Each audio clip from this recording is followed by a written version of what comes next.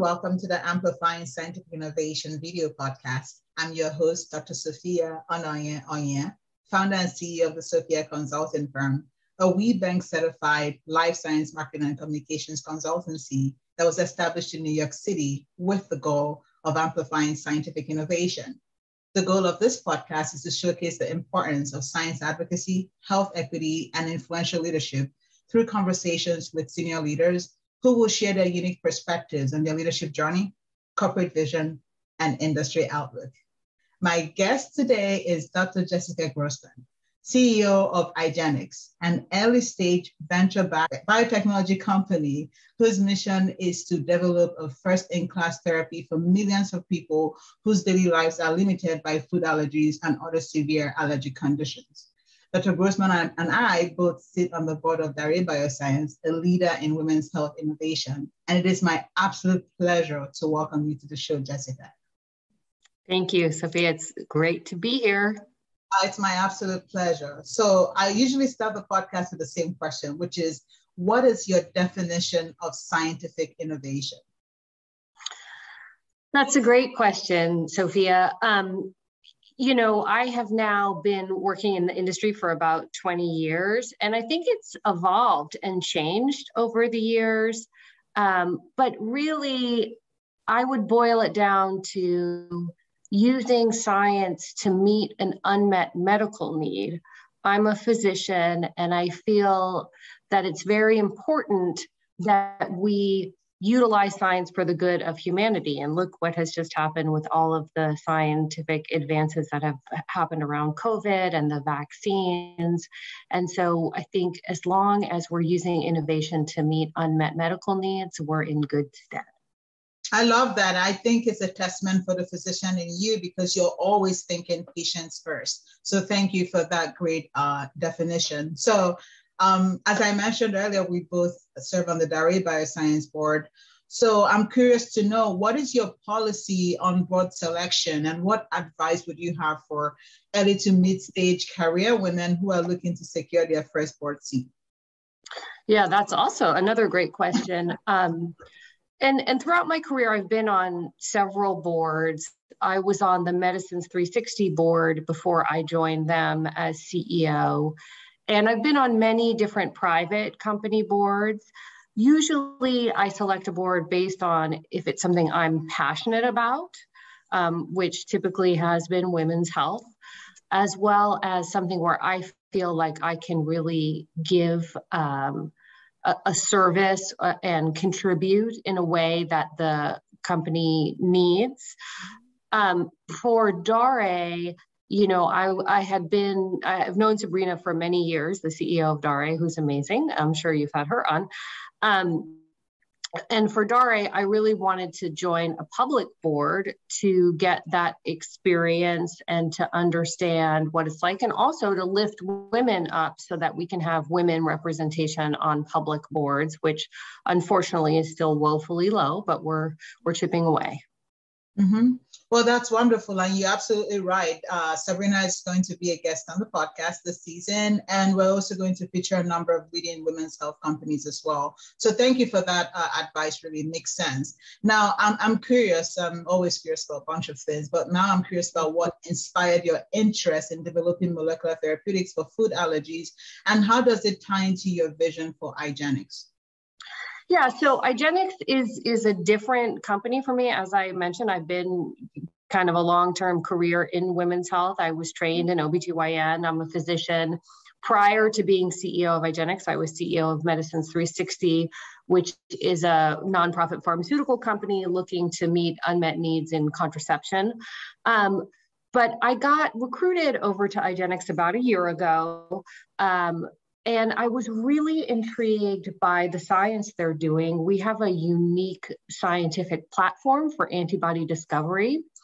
We call it SeqSifter, and we're using single-cell genomics to isolate the very rare B cells that make IgE antibodies. And before us, nobody had done this before. I see the wheels turning of the immunobiologist in you. And so I was very, very intrigued. Again, it goes back to unmet medical need. Mm-hmm. People with severe life-threatening allergies, they have no options except avoidance Mm-hmm. and an EpiPen for rescue therapy. Mm-hmm. And what we're looking to do is to take the allergenic antibodies, the IgE antibodies that cause allergic disease, and re-engineer those into IgG antibodies, hence the name IgGenix, Right. to deliver a therapeutic.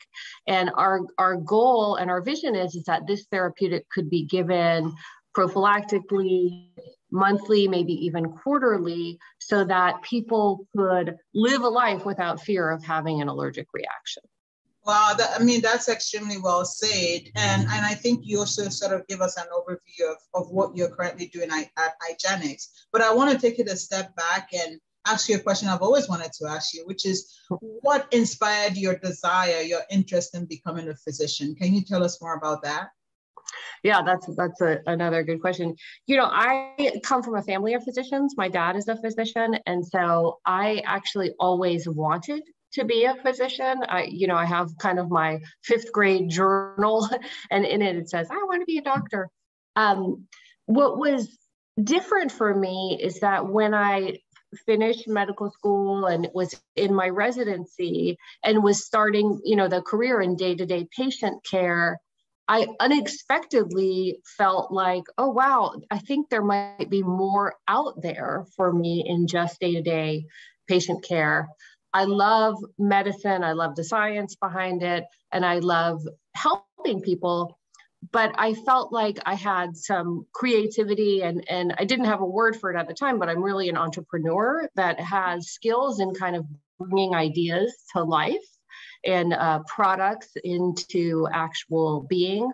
So I decided, which was very risky at the time, this was over 20 years ago, decided to take a leave of absence from my residency and move to Silicon Valley, where I live now, and start to see what else was out there. This was sort of in the time of the internet bubble, and there was just a lot going on. And I felt like there's got to be other ways for physicians to contribute. Mm-hmm. And that led for me eventually starting my first company, which was a invention that I had on a minimally invasive surgical device for fibroid tumors, which, as you know, are the most common female tumor of the reproductive tract. And, I just sort of fell in love with contributing to medicine through starting companies, writing patents, getting products developed. And, that led over time to other companies that I was CEO of and other products. And, one of the great accomplishments at Medicines 360 is our hormonal IUD, which was designed to be affordable, meet access needs for all women, regardless of parity, regardless of BMI, has been used now in over 1 million women. Wow. And so I hope to do the same at IgGenix, because what I see about allergies is allergies are really a family disease. Mm-hmm. And as you and I both know, as moms and CEOs of our companies, is, the mom is the chief medical officer of the family. And oftentimes a lot of the healthcare decision-making and healthcare activity falls on mom. And in the allergy space, if we can really help the whole family to live a life without fear of an allergic reaction, then we've really changed whole families' lives, which would be very inspiring.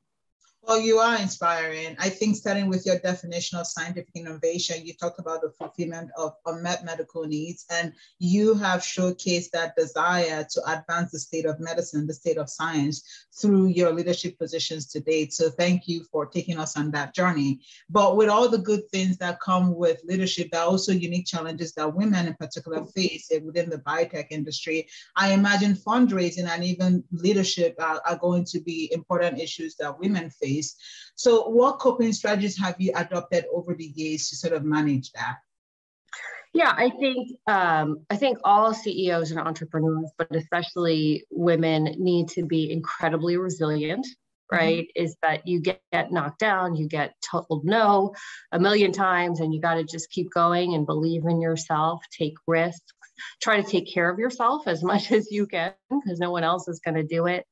When I joined IgGenix, I raised a $25 million Series A1 extension, which I closed, thank you, about after only being at the company about 6 or 7 months. I closed it in July of this past year.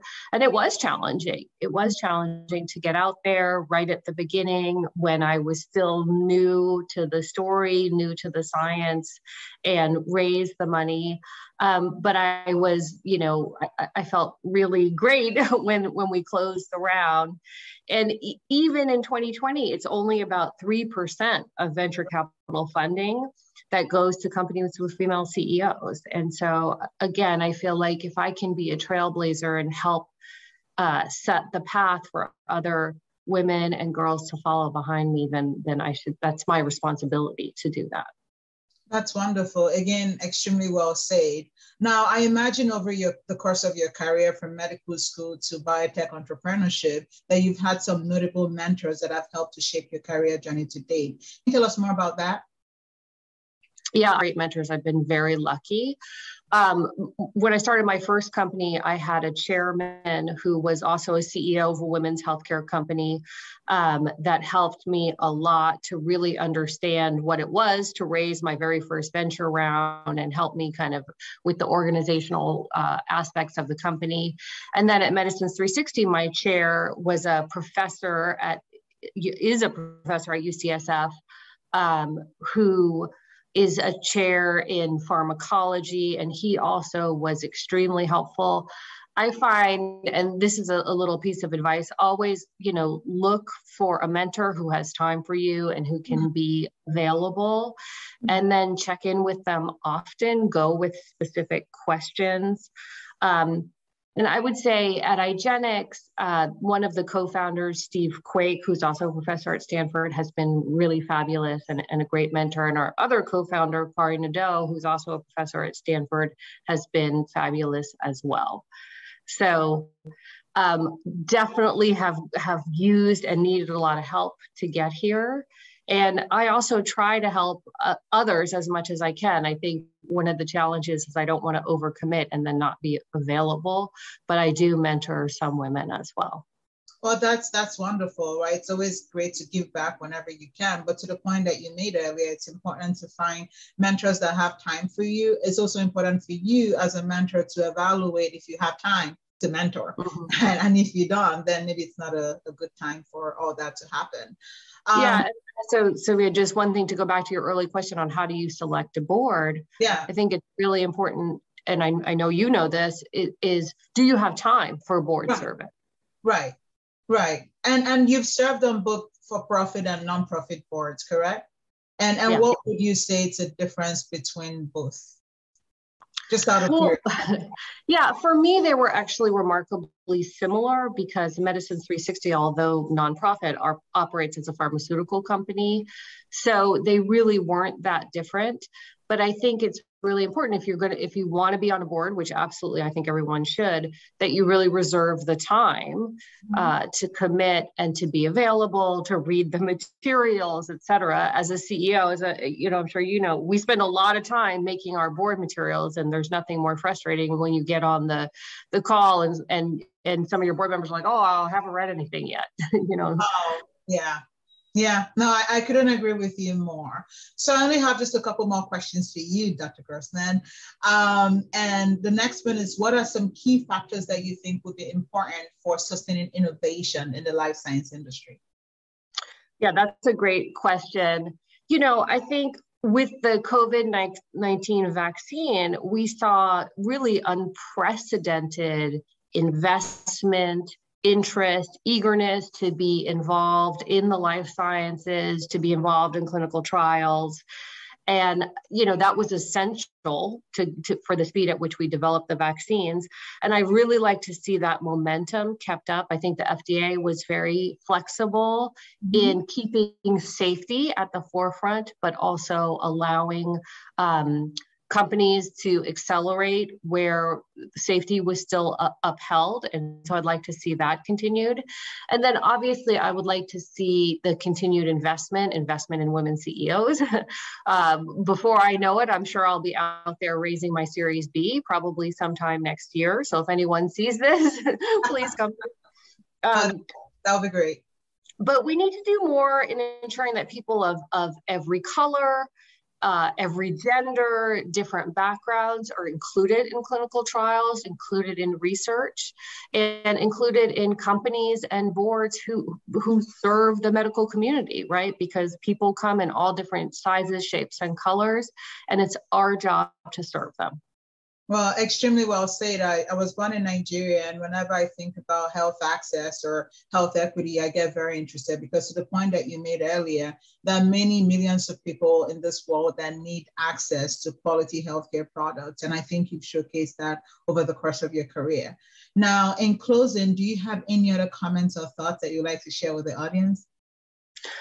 First of all, it's been a pleasure to be on a board with you, Sophia. I think you bring a really wonderful, different, interesting viewpoint that we absolutely need.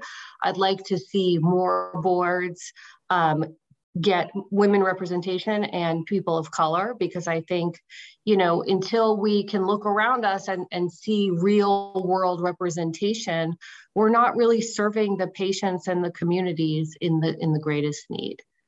No, thank you. Again, extremely well said. It's been an honor and a pleasure to serve with you as well. You're very astute, always plugged in, and always you have this grace around you. In my head, I call you, what was her name? Grace Kelly. She was this actress, and anyway, that's a different topic for another day. But I appreciate that, because I think also many of us with COVID, we end up feeling depleted. We're on Zoom all the time. Yes. We're working from our homes, and I definitely have felt over the course of the last 2 years that I don't have any more to give.